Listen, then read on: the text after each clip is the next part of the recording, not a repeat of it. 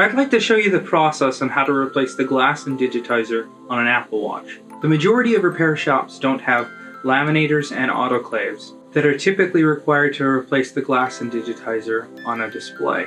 I hope you enjoy the video.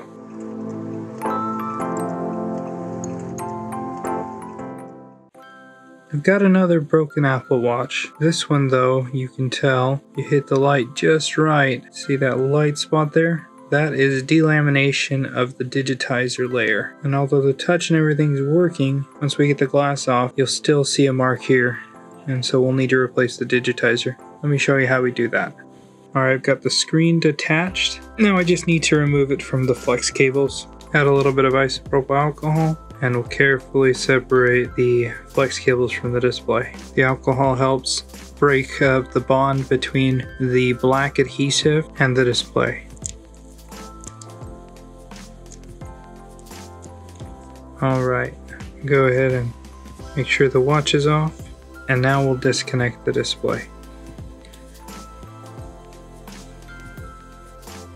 We'll disconnect the 3 flaps there. There's a sticker that goes out on top of the connectors. We'll just gently pull and it'll tear just like that and leave us with a nice clean connectors to put back in. Now I just need to clean up all of the remaining shards of glass and adhesive around the border.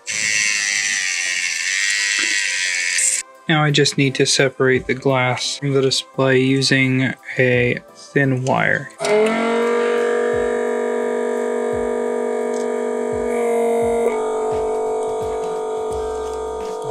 There you go. You can see the digitizer is definitely delaminated a little bit more, but we can remove the digitizer now from the display and clean it up and get it refurbished and looking new again. We can see the delamination just, it starts out there, but then spreads. Let's just test it, make sure everything's still working. And there's the broken glass. The display still looks good. Touch is obviously going to have more issues now that there's more delamination. Come on. Go.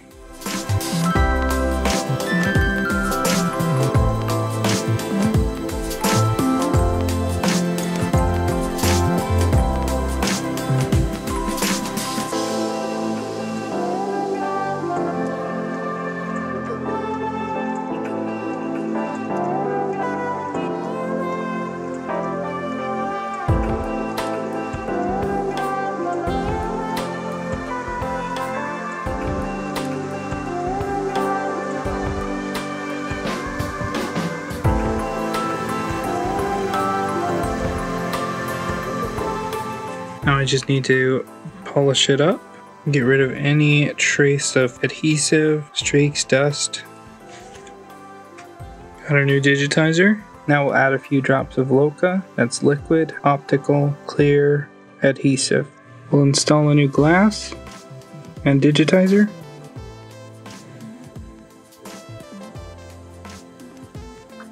And we'll let that LOCA spread to all edges.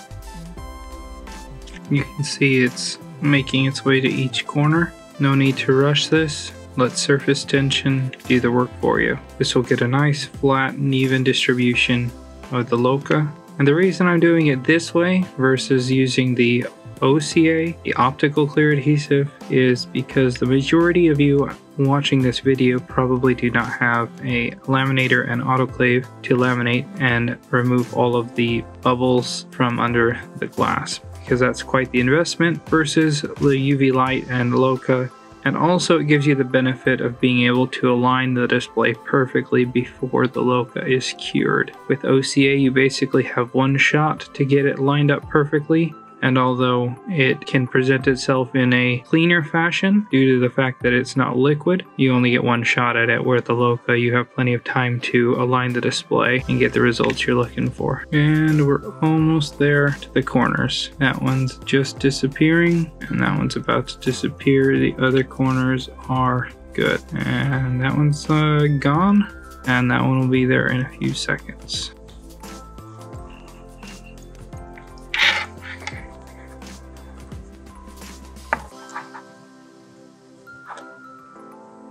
Alright, and we'll leave this to cure for a few minutes under UV light.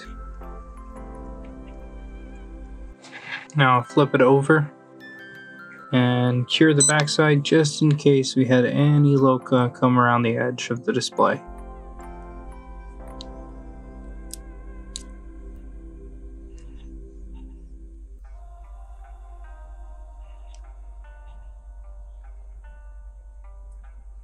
Go ahead and reconnect the display by gently pushing in each of the 3 flex cables into their connectors, and then we'll close down each one of the flaps.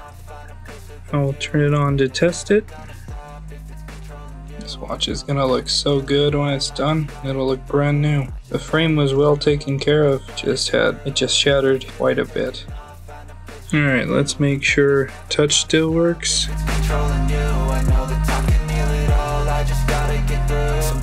It looks good.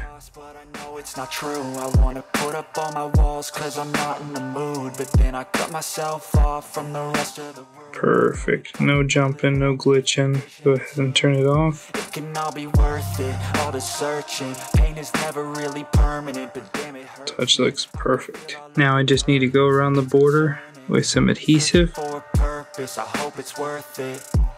This society is really trying me. Ain't no hide and seek, I hide to be far from anxiety. I need my space, I need. And we'll close it up.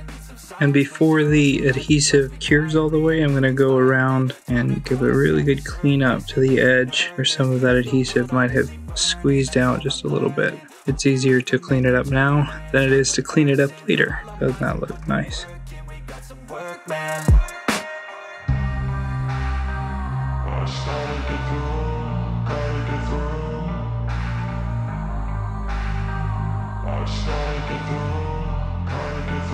I can hear the demons call when they do what they do, and now I feel like taking off, find a place with a view. The pain is never gonna stop if it's controlling you. I know that time can heal it all. I just gotta get through. I just gotta get through. I just gotta get through. Cause I feel like taking off, find a place with a view.